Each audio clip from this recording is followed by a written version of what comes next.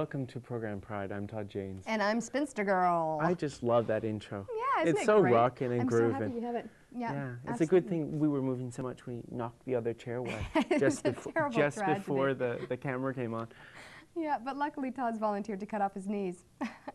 We appreciate it. We've got a great show. Let's get this started. We've got Kelly Dunfield from Identity here.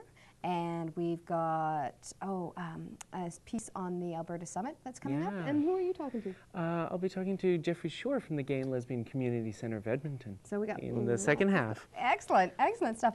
Now, we also have a new segment on our show today, don't we? Yeah, we have a new family member, and boy, are we proud of our little Dan. Dishing with Dan. So that'll be a lot of fun. He has all the deets. Now, I have to mention something that I think is terribly important to our community. Now, I just found out from a very reliable source, The Star, that dinosaurs died out after going gay. No lie, right? No lie. A top geneticist claims that he has solved the mystery of why dinosaurs became distinct. Radiation from the sun turned them gay. A Texas geneticist. I know. That's why in California and San Francisco, all those people who suntan, that's why there are so many queers there. It has to be that. Well, apparently, outer space radiation altered the rambling beast's genetic code, so they lost interest in mating with the opposite sex. In short, they became homosexuals. So there you go. I think that's very enlightening. I think you're doing the interview that's coming up next. I'm going to go look to see if I can find a Queeranosaurus Rex. I'll see you later. I'm sure there's got to be one around here somewhere. Have fun. Thanks. Well, I guess I'm all alone here. I'm going to talk to Kelly Dunfield from Identity, which is, I have it right here, peer and support group out of Calgary. Is that the proper name? Well, I guess it's Identity, a peer support group for lesbian, gay, and bisexual youth and their friends. Well, welcome, Kelly. Nice to have you here. Thanks, Mariette. Now, not only just being here, you are also a volunteer on the program at times. Yes, but today we've got you in front of the camera to talk about this. Tell me a little bit about Identity. Well, I guess it was set up last February, so almost a year ago. It's been in the works, and there was a real need in Calgary to create a space, a safe place for youth to meet. Gay, lesbian, bisexual youth represent the highest number of homeless youth, youth that attempt and commit suicide, also drug and alcohol addiction. And because of those numbers, we figured that something needed to be done to help combat that. And by setting up a peer support group, we figured, hey, that's going to solve half the problem.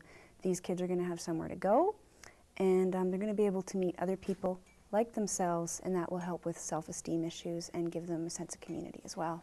You know, I understand from our talking that a lot of the group is also about getting them involved within the group so that they are supporting each other. Yeah, definitely, definitely. Before every meeting, there's usually about, half an hour of sort of a social time. People get to know each other, and at the beginning of each meeting, we go around the group and everyone kind of, tells their name if they want, and, their favorite band, their favorite food, their favorite place to go. And we definitely encourage people to get to know each other, to be friends. The meetings that Identity has are not, just sitting around and, listening to someone talk. They're very interactive. Like, we've had game nights, roller skating nights, a Halloween dance, different fun things as well. So it's not only informational, but it's social as well. It's definitely, because that's really important. I mean, you go to school all day, or you go to work all day, and you don't want to come out for a fun evening and sit around while someone talks at you. It's really important to not be talked at. It's important to interact and, feel that you're able to do that and that you're able to speak about what's on your mind. And I'm sure that also aids to break down the feeling of isolation that a lot of definitely lesbian and gay youth must feel. Yeah, it's been amazing. Like, I've really noticed a change. I remember some of the people who came to the first few meetings, and then to look at them now, it's just amazing. The changes. It's really inspiring.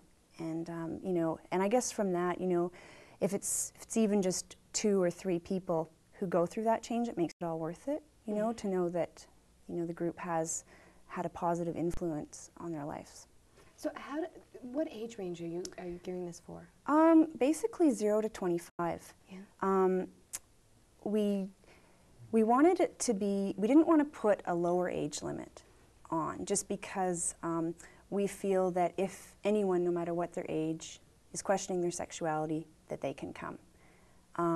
And we're gearing it more towards people who are younger than 18, who have no other social outlet. I mean, once you hit 18, you can go to the bars if you want, and you can kind of get into the queer social scene that way, but if you're younger than that, it's really difficult. So that's why we cut it off at 25. And it must build a really nice feeling of support within the community, so that your first initiation into the gay community is not through a bar. Exactly. Well, that's another important thing too, right? I mean, lots of people choose to go to the bar, and that's fine, but there's a lot of people out there who don't like going to the bar. And if you don't like going to the bar, then where do you meet people? You know, especially if you're feeling insecure about your sexuality, you're certainly not going to go out and volunteer with maybe, you know, AIDS awareness or lesbian mother support group or something like that. You need to get your own issues straight, and that's what Identity's there for. A lot of people in the group have built lasting friendships, you know, from coming there. You know, they've come to the first meeting by themselves or with one of their straight friends from school, and then now you see them out, you know, wherever they are with people that they've met through the group. So it's great to see that those friendships are being built and lasting. Wow. And very important friendships, I'm sure. Yeah. Now, one of the things that you mentioned is that quite often, if there is a crisis or tension, that there will be phone calls within the network of people who are part of Identity, so that it's not just one person handling all the concerns? Yeah. Initially, for first contact, there's one contact number. And the person who, you know, either gets the number from whether it be Gay Lines or an ad in the paper or whatever, would call. And that initial contact is often has to do with reassuring the person about their decision or their questions that they have, and to meet them at the meeting and introduce them to people so that they don't feel that they're walking in there with 30 eyes staring at them, right? I mean, no one wants to feel that way. Afterwards, we definitely encourage people to interact and all that sort of stuff, but I mean, we have a policy of not giving out phone numbers. If you say, you know, these two people want to exchange phone numbers, great, but don't come asking someone else for someone's phone number. We respect, you know, people's privacy with regards to that too. That's probably, it sounds like a very safe place to be. Yeah, I think so. We've had some really positive feedback. I wasn't involved at all with the other youth group that had been in Calgary previously, but some people who started coming to Identity had been involved with it, and they said that they really liked it. It felt a lot safer to them, and they also liked the structure of the meetings, the fact that even though it was a loose structure, there was still something planned every night, so that they didn't feel like they were just sitting around and kind of searching for things to do. Well, what sort of events have you? I know in the past you had recently had a show at Boys Town? Yeah, we had it at Boys Town actually. Yeah, I guess sometime in the summer we had a couple of people from I guess it would be, gosh, I can't remember, the Chinook Arch, I can't think of the Sovereign Court, the court, and we had a man and a woman, drag queen, king sort of thing, come in and talk to the whole group about what it means to be a drag king, drag queen, talking about cross-dressing, different things like that, talking about makeup, you know, talking about trying to look as mannish as you can, and different things like that. And it really inspired everyone in the group. Like, everyone was like really excited about it. And I think with, you know, Priscilla, Queen of the Desert and all that stuff, people have really been kind of turned on to drag. So yeah, we raised about $300, and everyone who performed was under 25. It was the first time they'd ever done drag, and it was phenomenal. Like, I was just totally amazed. It was scary, but everyone did a wonderful job. Now, you've had also some more serious topics covered in your events as well. Yeah, one of the major things that I think is important, and we do every 3 months, is safe sex. A woman from the STD clinic in Calgary comes in and does a wonderful job, and there's lots of questions being asked. So I do think that that's something that is missed in the high schools, especially with regards to homosexuality and safe sex. You may get straight safe sex, but you certainly don't get the other, and she's been great. And yeah, everyone finds that really helpful. We've also had talks with Bill Rutherford from PFLAG, and lots of other stuff.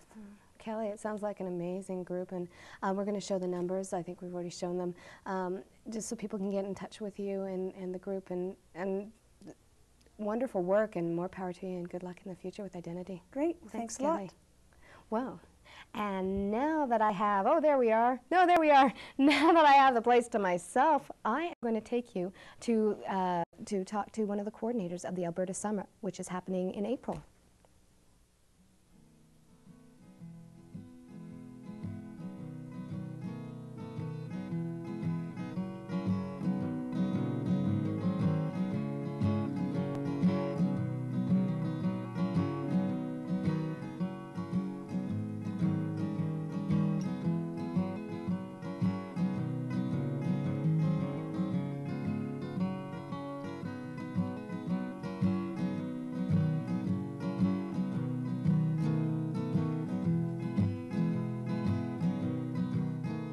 We're here with Corey Johnstone, who is the conference chair of the Alberta Summit, held in Red Deer College, April 26th, 27th, and 28th. Now, for those who don't know, what is the Summit? Okay, Summit is for the gay, lesbian, and bisexual community across Alberta. It's for people to participate in our trade fair workshops, and also it's more of a social atmosphere for everyone that belongs to the gay, lesbian, bisexual community across Alberta.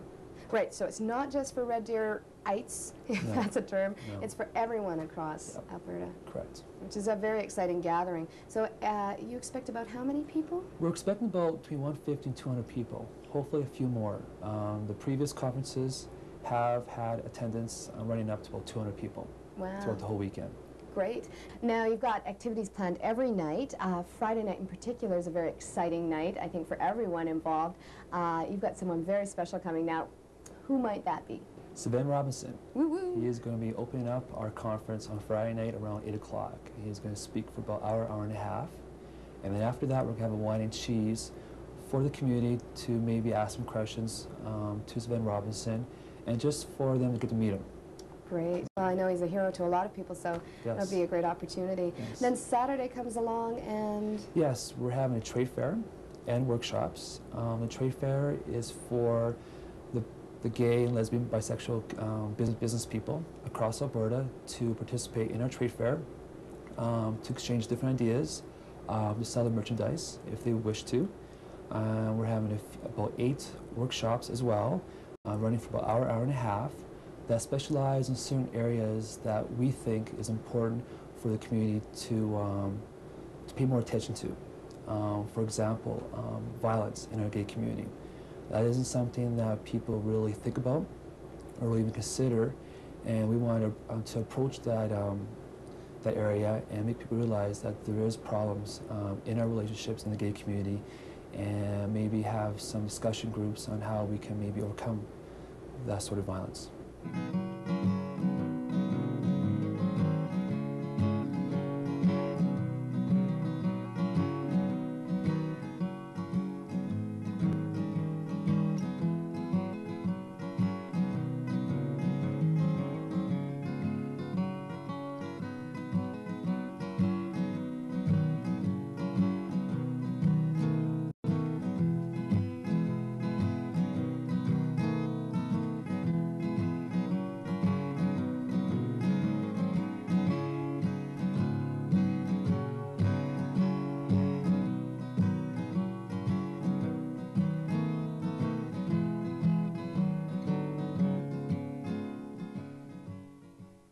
Another workshop that you're planning is a gay and lesbian media panel, which I think is very interesting to all of us.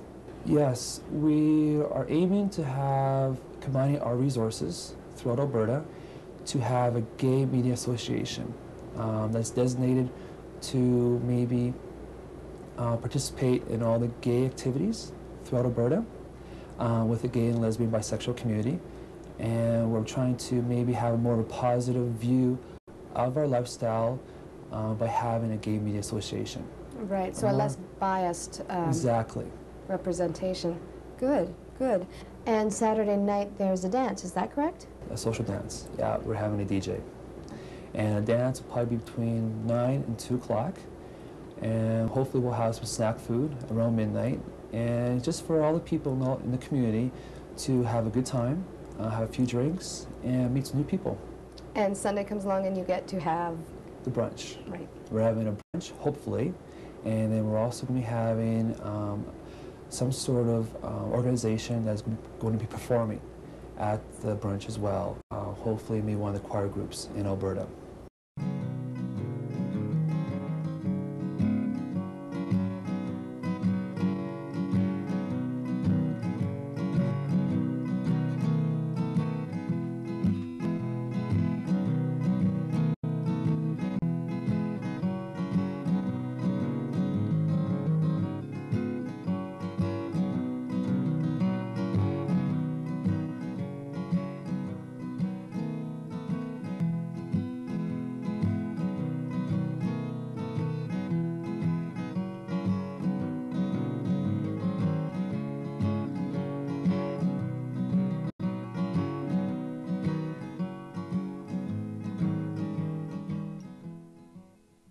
Now, throughout all of these events, there will be times and places set aside for people just to get together and talk. Exactly. The Wine and Cheese on Friday night is one good example for people to integrate with their other peers, with Savannah Robinson. Saturday is going to be a very busy day for everyone with the trade fair and the workshops. Saturday evening with the dance, people integrate, meet new people, share different ideas. And then Sunday, what we're going to have is, most of the day is going to be left open for people just to hang around and just talk and discuss the issues that were brought up during our workshops. So really, it's a great opportunity for people to come together throughout Alberta to find out what resources there are in the gay and lesbian community. Exactly. It's for all types of groups in our community. Now, I just wanted to touch quickly on the cost. You said there's a nominal fee, but it's just there to cover your costs, basically. Just to cover our expenses. We're not a profit organization. We're just here to cover expenses and show people and show them how to have a good time over the weekend. And so once again, it's the Alberta Summit at Red Deer College, April 26th through 28th. And should people pre-register? If they can, we're going to have some pamphlets set out in all the locations throughout Alberta, and they can send in their applications. Great. Well, thanks a lot and good luck. Hey, thank you.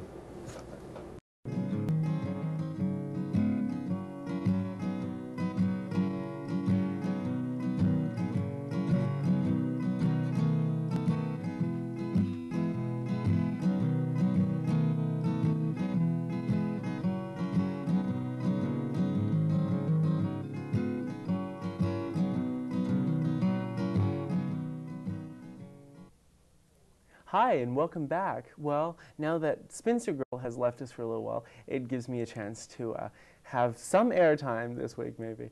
I'd like to welcome to Program Pride Jeffrey Shore, who is the male co-chair and treasurer of the Gay and Lesbian Community Center of Edmonton, or GLICI, I guess is this. Welcome to.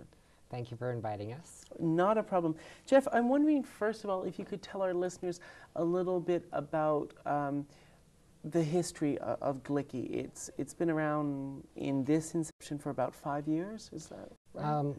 The latest incarnation as the Gay and Lesbian Community Center of Edmonton since 1987. Mm-hmm. Previously we were the Gay Alliance Towards Equality. GATE, yes. We started in 1971, which makes us one of the oldest service organizations in North America for gays, lesbians, and bisexuals. And what are some of the things that you do? I know that you have a fabulous library of periodicals and books and things, but what other things, other services do you provide? Well, we have an evening drop-in, and if we have additional volunteers, we would have an afternoon drop-in as well. We've had to cut back since we've moved. Okay. That opens a lot of questions, but we also have open Monday through Fridays, 7 to 10 p.m. And that's prime time? That's prime time. Okay. We also have a youth segment which is open on Saturday evenings between 8 and 10. We also offer confidential peer support counseling either by telephone or in person. Okay. We also have a meeting space for people to come in and use our facility for meetings. Okay, stop it right there. Because I know recently Glicky, or the Gay and Lesbian Community Center of Edmonton, That's a lot to say, yes. Yeah, it is. Has recently moved from its location that it was at for a number of years on Jasper Avenue, just a little bit west to a more central location. Yes, we're now in the Oliver area, which is 101st Street, sorry, 101st Avenue and 124th Street, right underneath the Boys Town Cafe restaurant. Okay, we used to have people that remember us that when we were back on 104th Street in the same building as Weight Watchers, but hopefully they're finding us. With an organization that's been around since 71, there's certainly a lot of history there too. Yes. And many organizations that have come out of Glicky. We actually were quite surprised to find that out. We started an archives project last year to sort of document the history of the gay, lesbian, and bisexual community of Edmonton, and they discovered that we actually did go back that far, and that we are one of the oldest. That probably predates some of your active members now, even. I mean, yes, we had to track some of them down as far away as Vancouver, Calgary. We also had a team that went east to Regina and Winnipeg to locate some documents and to recreate the history through oral presentations that have been preserved. I'd like to focus for a few minutes, perhaps, about Glicky's move, because you're in a larger location now. You're in a situation where you really are a community center. There are more and more groups that are now meeting, they're using the space, they're using the facility.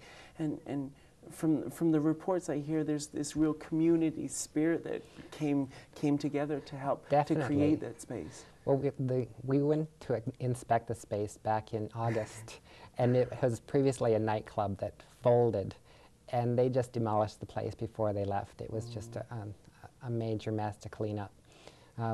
The people from the Illusion Social Club were one of the first. They're the transvestite, transgendered community, came to our assistance immediately and said, "What can we do?" And they started putting up walls and installing electrical equipment and getting us on our feet so that we were able to open beginning of October. Now, when they did this, were they in? I mean, I'm thinking transgendered, transvestite. Oh, definitely. Were they in drag? They were in full hair and nails, and that's where they're most So there was a lot of comfortable. hammer and nails happening, is what you're telling us. That's right. We also had a lot of assistance from the PFLAG, Parents, Friends, and Family of Lesbian and Gay, who also use our center on a regular basis for their meetings. So we're happy to have them there. Great. As well as a number of other community members that just pitched in and helped. Now, about membership, approximately how many active members does Glicky have at the present time? We have about 70 active members, and we're always soliciting for additional memberships, just so that And they're cheap, right? They're very cheap. It's Okay. $25 a year or $40 a couple.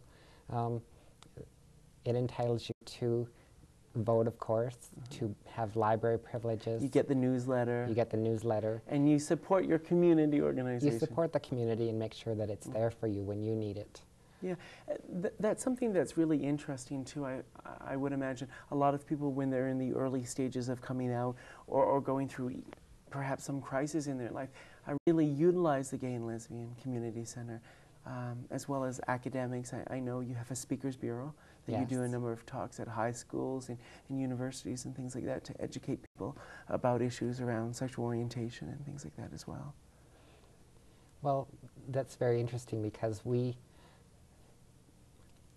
That's okay, that's okay. Your library too. Our library, yes. We have over 1,000 volumes of both fiction and nonfiction. Academics come in and use it for research purposes. And about people coming into the community just using us as a coming out facility, that's not true. We actually counsel people that are in all stages of crises, from spousal battering to breaking up with a partner. Actually, there was a few shows ago, we did a segment on the Women's Project that you had dealing with violence in lesbian relationships. And that was something else that came out of Clicky. Yes, that was a project that we worked on with the Women's Exchange Project. There were 2 ladies up from Trinidad, as your viewers may remember. And that's one of the focuses that we do want to maintain, is that we want to be an instrument for social change. Great. We're just about out of time here. What would you like to leave our viewers with? Maybe to get involved with a community center. Pride Week is coming up, I know, which is a humongous event that you put on each year. It's a marvelous event that we do need a lot of volunteer commitment from people to organize. It just doesn't happen. And when will Pride Week be this year? It's in June, isn't it? It's the 3rd week of June, the 14th to the 22nd, wrapping up with an EVM concert, which are always fabulous. They are. They're wonderful. Well, we're just about out of time. I'd like to thank you so much once again for coming. And the number's on the screen right now. And next is a brand new segment that we have. It's called Dishing with Dan. And over to you, Dan.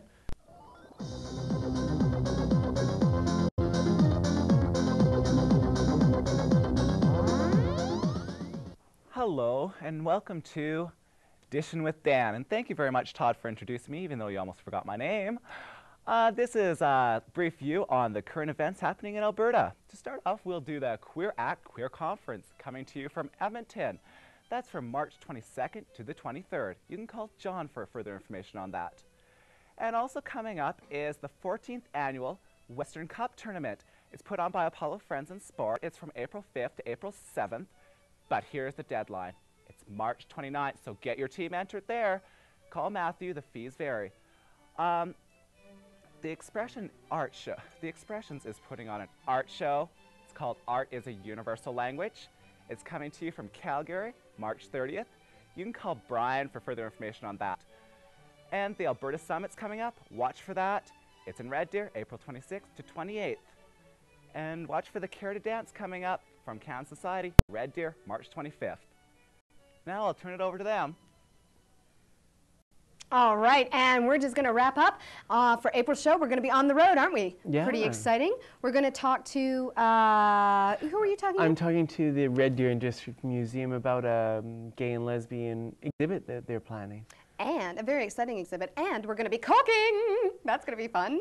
And the Red Deer AIDS Network, we're going to talk to them about the Care to Dance fundraiser. Mm-hmm. And I think we're going to just have a fun time. Oh, we're also going to, oh my God, talk to Dan again. Yeah, Dan will be here.